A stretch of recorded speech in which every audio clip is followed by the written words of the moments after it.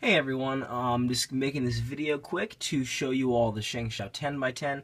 We've actually had this item in stock for quite a while, but I don't believe I've made a video about it yet, at least not in detail. So that's what I'm doing right now.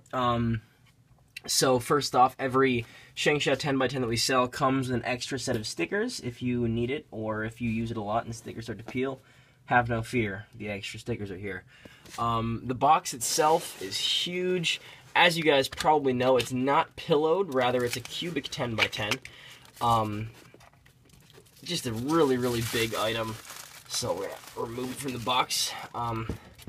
It always has a protective bag on it in the box as well, so it's not just in the box getting scratched, but it has this plastic bag around it too for an added measure to ensure the quality of the cube and that kind of thing. So there's the cube. Take a look at that quick. That's a very big item.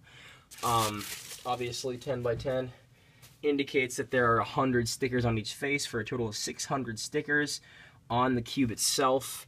As far as handling, it is super smooth. If you guys have used higher layer Shengshou puzzles before, the 9x9 and 8x8 for example, you know how awesome the quality tends to be with Shengshou. So no concerns with quality. All the layers spin very, very well. I'm not going to go too much into the spinning of the cube itself. I'm just kind of making a video to show you that we have it, not actually going into detail too much. But yeah, the cube is super impressive, very well made. It comes pre-lubricated, and Shengshou lube never stays too long, but while it is on the cube, it's a high-quality lubricant as far as how it feels.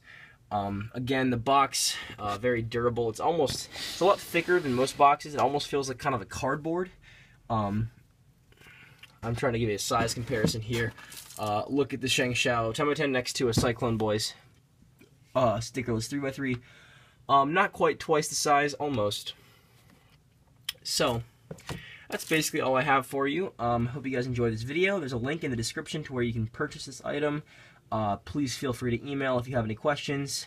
Have a wonderful day.